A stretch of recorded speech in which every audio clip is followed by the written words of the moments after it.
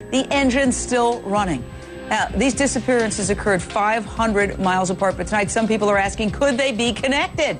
Phoenix Coldon, a 23-year-old woman in St. Louis, last seen December 18th, sitting in her car, talking on her cell phone 1 minute. The next minute, she's gone. Her car found running 17 miles away. Then in Atlanta, 36-year-old Stacy English disappears December 26th, the day after Christmas, after an argument with a male friend. Her car found 12 miles away again. The engine running, car abandoned. No sight of the woman. The parents are desperate for any information. Please, anyone, if you found anything, come forward now. We need our daughter home. We need our daughter home. My heart goes out to both sets of parents, and we're trying to find solutions here and answers. Her friend, one of the last people to see her, was Robert Kirk, a male friend. He's from St. Louis. Police say Kirk has cooperated and is not a suspect. Now, you take a look at these two cases, you got to say the similarities, the coincidences are creepy. I want to go out to my very, very special guests tonight, Goldia and Lawrence Coldon, the parents of missing Phoenix Coldon. First of all, I want to say that our hearts go out to you. We know that you're going through a hellish time right now, and we want to be of help. We want to help answer unanswered questions. We want to put your daughter's face out there. We want to get some answers, both from the authorities and just from maybe people at large. They're going to see your daughter's face, which we're going to put up right now, and we're going to show it throughout this conversation. Now, I want to ask you, Goldia, tell us about the last moment that you saw your daughter on the phone, in the car, outside the house. Tell us about that.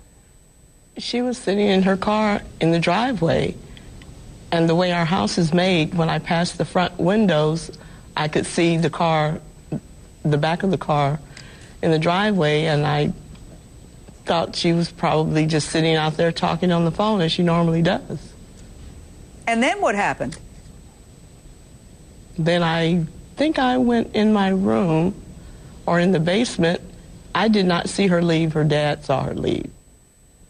All right. Well, Lawrence, you saw her pull away and back out of the driveway and drive off? Okay, so yes, she just drove off. Yeah, she had been in the back of the house shooting hoops, and she came home. She came in the house, put the basketball away, and went and sat in her vehicle. And approximately 3 p.m., she backed out of the driveway, and she drove off.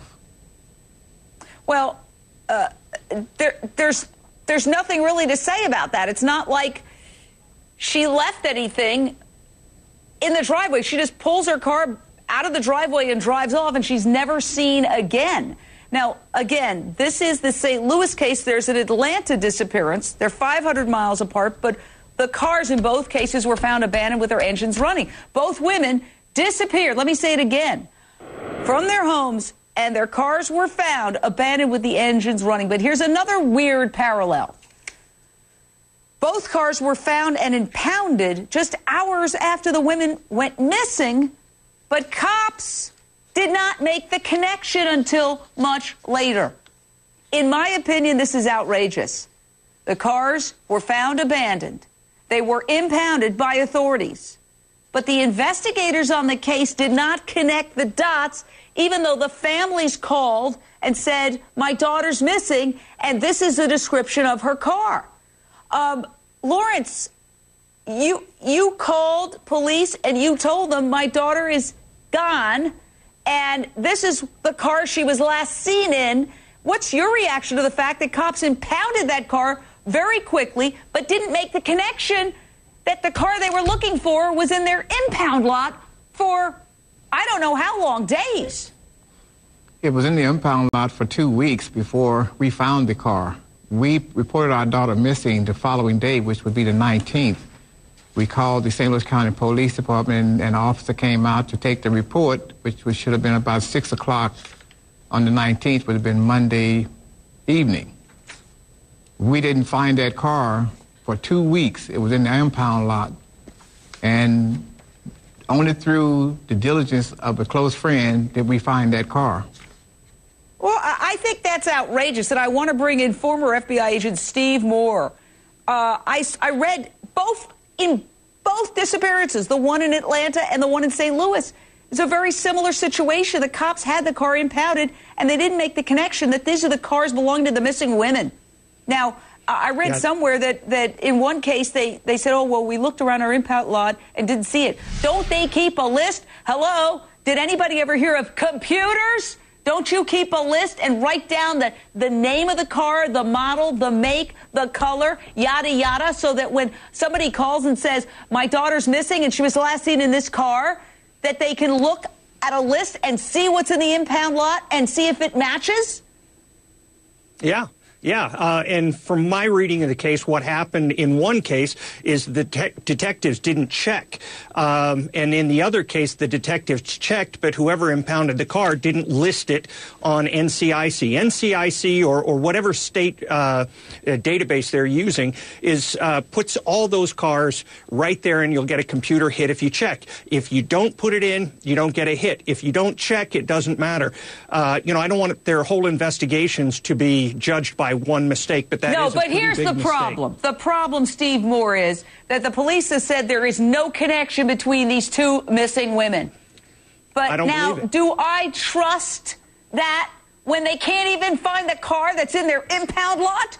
Do I trust the police to say there's no connection between these two cases? I don't know if there is or not. I have no idea.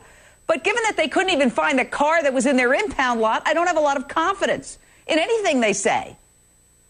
I can understand. Go ahead. Well, one of the last people to see Stacy English, who was the woman who disappeared in Atlanta, was her friend Robert Kirk from St. Louis. Now, police say he's been cooperating fully. They are not calling him a suspect. They say they would like to talk to him more. His lawyer has issued a statement saying it's very irresponsible for people to suggest there's a connection between these two cases just because he happens to be from St. Louis. He says, clearly, they're doing their homework. I'm happy with the work they're doing. They're verifying the things that my client said, talking to other people to corroborate that this young lady had some issues. We're talking about Stacy English. She did have some issues. We're going to get to that in a second. But here's what Stacy's mother had to say about this man that she had a fight with the evening, just hours before she went missing. Listen to this. He was cooperative. He was talking with us, and to his statement to us was that she asked him to leave, and he did leave. All right, now this male friend of the woman who vanished in Atlanta and another friend say that Stacy, the woman who disappeared, was acting strangely right before she went missing, quoting the Bible, talking about the end of the world. And Robert Kirk even says that Stacy asked him if he was the devil or Satan before she kicked him out.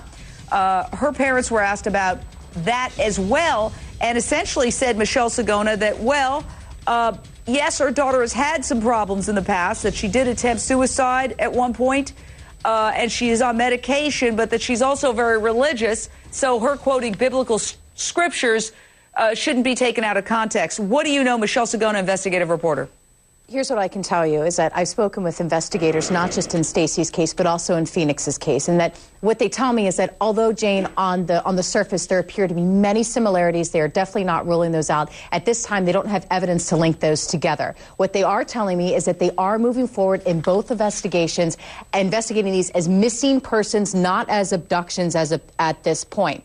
They did say that, and I have the incident report right here in front of me, Stacy's frame of mind was a little bit different than Phoenix's. Not that that makes any difference. She's still a missing person. We still need to find her. But just as you mentioned, that there was some odd behavior and that the person who was visiting her, the male friend, he did in fact leave the apartment around 22:30, around 10:30 that night. And then she was reported missing on the 31st. Her car was found on December 27th. Yes. Now, in Phoenix's case, her vehicle was found only 3 hours later in Illinois, just over the state lines in East St. Louis. That East St. Louis Police Department handled that case. So that's why there was a little bit of delay in connection there. Yeah, and again, the attorney for Mr. Kirk, Scott Rosenblum, says that they're actually expected to clear him in the near future, and we want to make it very clear he's not a suspect, and his attorney or he is invited on any time to give his opinion and weigh in on this. But Lawrence,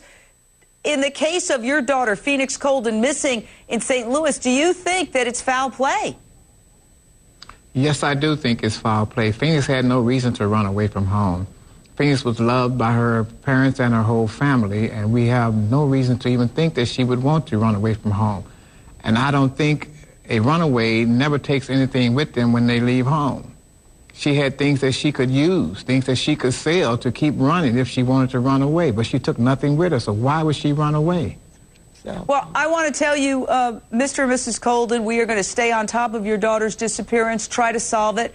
We're going to call the authorities every day. We're going to keep your daughter's face out there. Our hearts go out to you. And be strong. And keep looking for answers. Tell us anything that you learn. We'll bring you back on immediately. Thank you. Thank you. What happened?